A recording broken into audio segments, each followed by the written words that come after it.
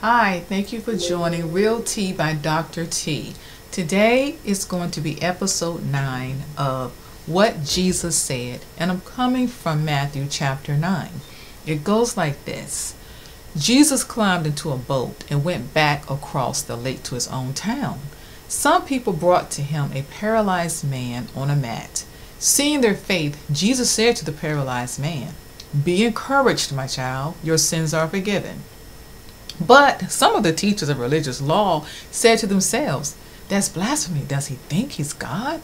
Jesus knew what they were thinking, so he asked them, "Why do you have such evil thoughts in your hearts?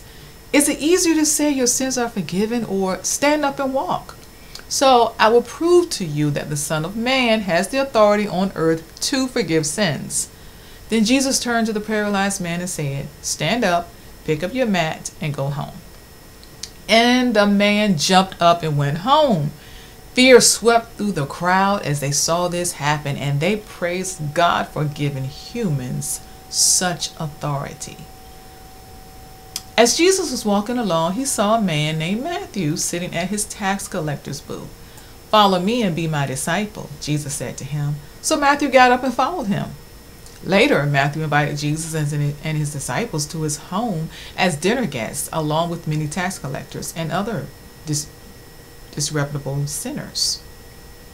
But when the Pharisees saw this, they asked his disciples, "Why does your teacher eat with such scum?" When Jesus heard this, he said, "Healthy people don't need a doctor, sick people do." Then he added, "Now go and learn the meaning of the scripture. I want you to show mercy, not offer sacrifices. For I have come to call not those who think they are righteous, but those who know they are sinners." One day the disciples of John the Baptist came to Jesus and asked him, "Why don't your disciples fast like we do and the Pharisees do?" Jesus replied, "Do wedding guests mourn while celebrating with the groom? Of course not. But someday the groom will be taken away from them, and then they will fast. Besides, who would patch old clothing with new cloth? For the new patch would shrink and rip away from the old cloth, leaving an even bigger tear than before. And no one puts new wine into old wineskins, for the old skins would burst from the pressure, spilling the wine and ruining the skins. New wine is stored in new wineskins so that both are preserved." As Jesus was saying this, the leader of a synagogue came and knelt before him. "My daughter has just died," he said, "but you can bring her back to life again if you just come and lay your hand on her." So Jesus and his disciples got up and went with him. Just then a woman who had suffered 12 years with constant bleeding came up behind him. She touched the fringe of his robe, for she thought, "If I can just touch his robe, I will be healed." Jesus turned around, and when he saw her, he said, "Daughter, be encouraged. Your faith has made you well." And the woman was healed at that moment. When Jesus arrived at the official's home, he saw the noisy crowd and heard the funeral music. "Get out," he told them.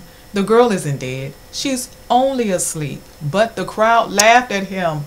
After the crowd was put outside, however, Jesus went in and took the girl by the hand, and she stood up. The report of this miracle swept through the entire countryside. After Jesus left the girl's home, 2 blind men followed along behind him, shouting, "Son of David, have mercy on us." They went right into the house where he was staying, and Jesus asked them, "Do you believe I can make you see?" "Yes, Lord," they told him, "we do." Then he touched their eyes and said, "Because of your faith, it will happen." Then their eyes were open, and they could see. Jesus sternly warned them, "Don't tell anyone about this." But instead, they went out and spread his fame all over the region. When they left, a demon-possessed man who couldn't speak was brought to Jesus. So Jesus cast out the demon, and then the man began to speak. The crowds were amazed. "Nothing like this has ever happened in Israel," they exclaimed. But the Pharisees said, "He can cast out demons because he is empowered by the prince of demons." Jesus traveled through all the towns and villages of that area, teaching in the synagogues and announcing the good news about the kingdom. And he healed every kind of disease and illness. When he saw the crowds, he had compassion on them because they were confused and helpless, like sheep without a shepherd. He said to his disciples, "The harvest is great, but the workers are few. So pray to the Lord who is in charge of the harvest. Ask him to send more workers into his fields." Now, I would like to go back for a moment to the part about the Pharisees questioning Jesus' authority and power that he had, assuming that he got his power from demons. There is a passage in scripture that specifically says, when Jesus had mentioned, how can Satan cast out Satan, right? And it says, a house divided against itself cannot stand. So with that being said, what their interpretation or their assumption added up to was foolishness. It was no way that he could be the prince, okay, or be empowered by the prince of demons and cast out demons, okay, because remember, they work together. So the enemy is not going to cast out the one he is connected to that works for his kingdom. Keep that in mind, all right?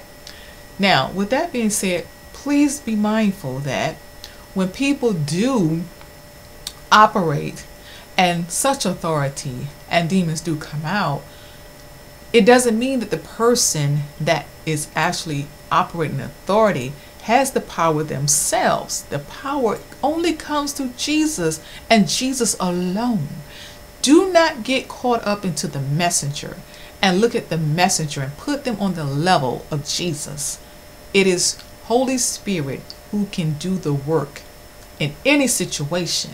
The person and vessel that is used is not the one doing the work, only a vessel where the Creator himself, the worker himself, the deliverer himself can actually get that done. All right? Please be mindful of that.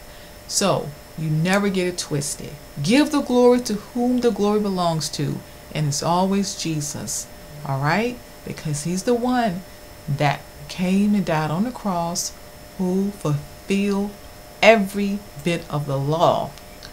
In turn, he has every right to have all authority above any entity that was created by the Lord. I hope these words have found you well. And every time again I teach this word, or pretty much recite this word, I do admonish you to seek the Lord for clarity for yourself. And until the next time you listen to me, God bless you. Enjoy your tea.